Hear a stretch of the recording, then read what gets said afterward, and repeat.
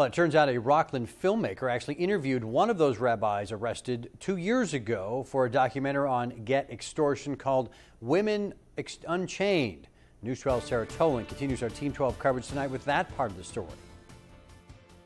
2 years before the FBI made national news by arresting 2 rabbis and 8 associates for kidnapping, torture, and extortion, a Rockland filmmaker caught one of those rabbis on camera, practically confessing to his crimes.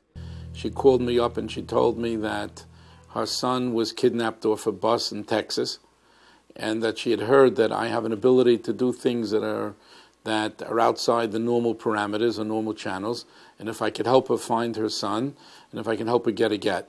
Rabbi Mendel Epstein of Brooklyn goes on to say he found the woman's husband in Peru and helped give her a get or religious divorce. But how he got that get. What he did in Peru? We're not quite sure. Leta Lenik of Wesley Hills interviewed Epstein for the 2011 documentary Women Unchained, which she co-directed with Beverly Siegel. The film is about Jewish women extorted for money and child custody by husbands who won't divorce them.